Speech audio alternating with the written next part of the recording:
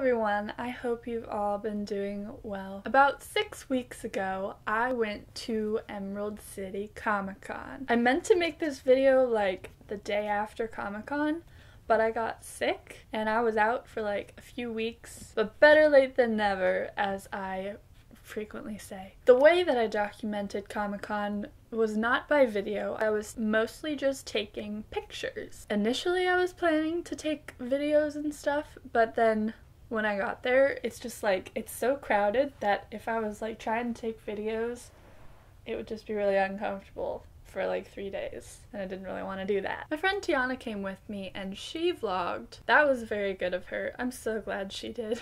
So please enjoy this little slideshow with my commentary, and I have a bag full of things that I got for free, or no, it was all free. Did not buy a single thing.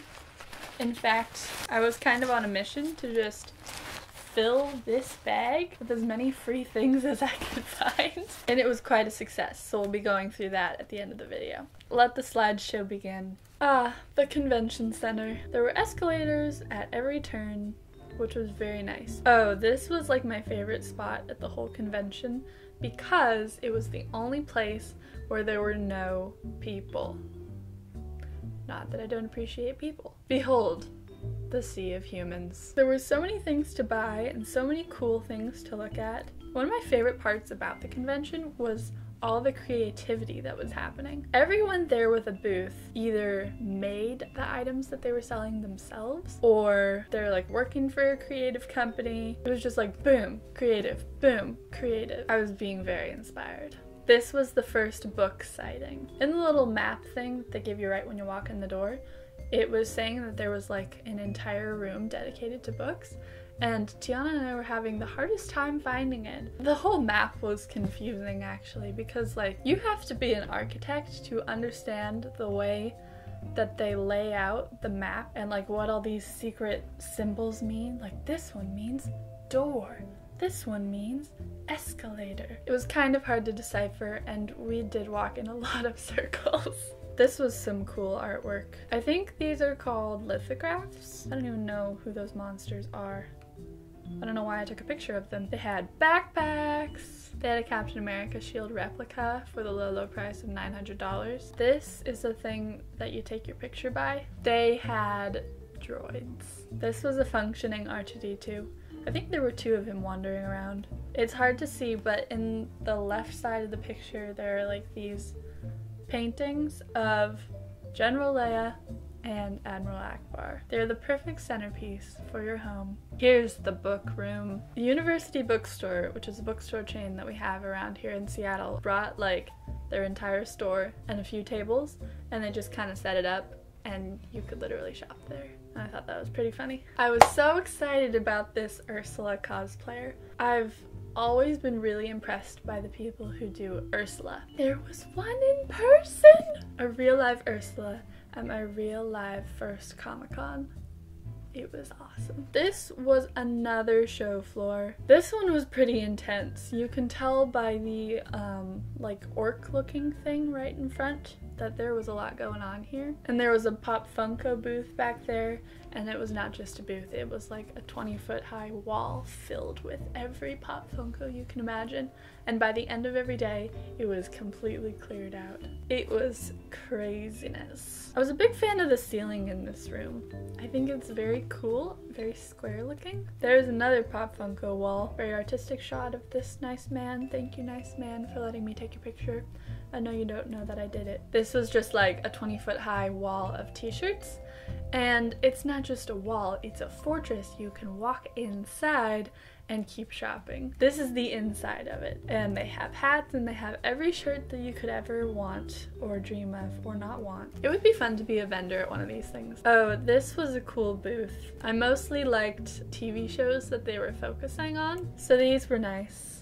Very beautiful. This was a fun vantage point. I think this was on the 3rd or the 4th floor, but you're just like standing there and then you look over and it's like a sheer drop to your doom. And there were some Girl Scout cookie boxes mysteriously hidden behind a game booth, and I'm still questioning those. Here's a selfie we took with R2. Here's another empty hallway. big fan, as I said. This is looking down from the staircase, and it's the line of people to the right waiting to go into the main stage. I'm sure you recognize 11 from Stranger Things, but this is a Pop Funko. This is way bigger than any of the other Pop Funkos that I've ever seen. This was a cool Star Wars exhibit that they were doing. It was like a walkthrough thing, so you got to look at costumes that local costumers have made. They've done replicas of costumes from the movie, and these are them. Some of them were replicas, at least. If they all are, that's very impressive. Oh, there's Darth Maul. That was my favorite one. He looks very scared. Oh yeah, they had a Lego exhibit too. This was awesome. This is Lego Batman. That was at least 5 feet tall, maybe 6. Then there were all these pieces of just art made in Legos, signed by the actors who play the characters portrayed in the picture. It's very complicated. Here we are at the Guardians of the Galaxy panel. So that's Gunn, who plays the body of Rocket Raccoon in Guardians, or Kirk in Gilmore Girls. This panel was so funny because it was a Guardians of the Galaxy panel, and it was him and it was Michael Rooker. He's the guy who plays Yondu. The fans got to line up, go to a microphone, ask their questions to the actors, and it totally got hijacked by Gilmore Girls questions. It was quite funny. Now I'm gonna go back to the Jeremy Renner panel because after Guardians of the Galaxy was Jeremy Renner. So I didn't get a lot of good pictures of him. They're very grainy because we were sitting way in the back of the room and it seated like thousands of people. He was really funny, very down to earth. Starting on day 2, this is the best Bumblebee cosplay I never knew I wanted to see. Here's back at the Star Wars exhibit. They made helmet replicas, they made Ewoks.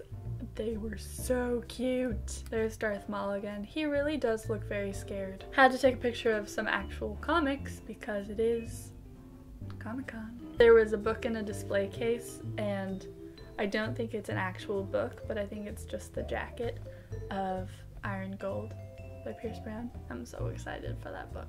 You could buy movie posters if you wanted to, buy movies themselves. There was this dude selling leather journals. There's a wall full of fake ID badges from movies. This art was super cool. It looked like etched glass, only it was etched in gold ink or something. It looked holographic. It was awesome. The pictures do not capture it at all. They looked like they should have been pieces in a museum. This guy was selling like everything that you can think of made of leather. This person was selling themed hats. Here's R2-D2 in robot form, just another average day at Comic-Con. This was at the Millie Bobby Brown panel. That was a really fun one. She is so cute, and I didn't realize that she was English. Thought she was American. Her accent was so good.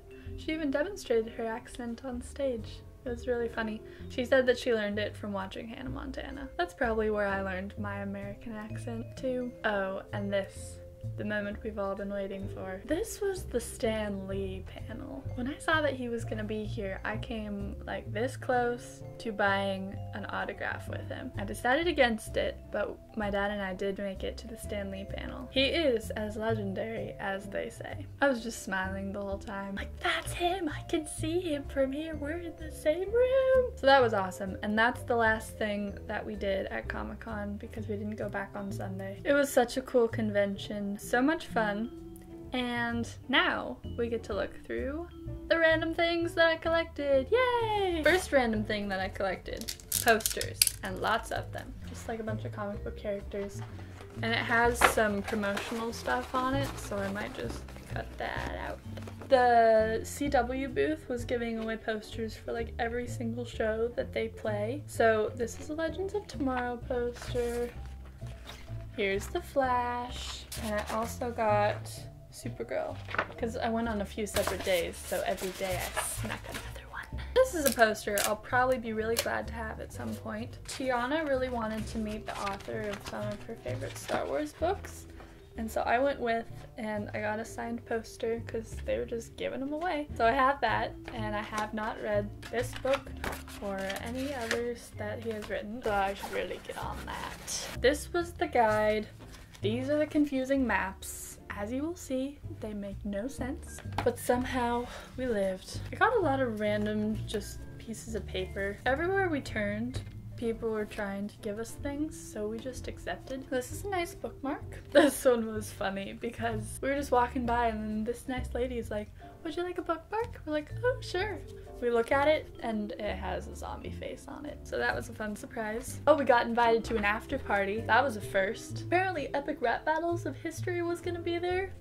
And we totally could have gone. Here's a fun sticker. Reading is my superpower. While this is true, I also have a lot of other superpowers, so I don't like to just say reading is my superpower because I can also levitate. Here's another fun sticker. Here's a fun bookmark that reminds me both of Edward Cullen's eyes and Captain Hook's on Once Upon a Time. Oh, I got a Supergirl tattoo. I forgot about that. I should really wear that because, as I said, I have many powers. Then we just got some business cards. The 501st Legion were the people who were putting on the Star Wars exhibit. Everyone who was a part of it has these cool business cards. I have so many things. This is so fun. I also got this little pin and it says, I love my library, which is true. There was also a place where you could make your own buttons. So I made this one. This is the business card of the person who was doing the amazing museum-worthy art in gold. So if you want to look at it, go to this website maybe, and I'm sure they'll have better pictures than I took. Oh, this was another really cool artist. How do I explain this? They took historical war photos and photoshopped in war photos from fictional stories. This is a good example right there. There's a TIE fighter in like World War II or something. One booth was just giving away these epic stickers and they were all like America related, and one of them said like something about bacon. They were very good. But I thought this one was cute, so I got it.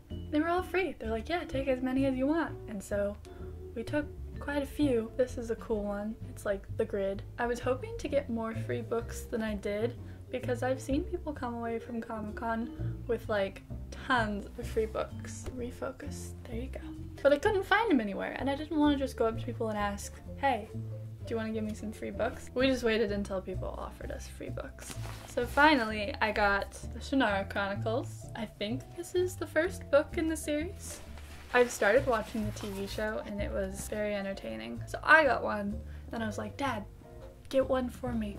And he's like, you already have one. And I said, but I want two. So we got two, because like I said, I was trying to collect as many free things as I could find. And then we were offered something else, and I got one, and I'm like, Dad, give me another.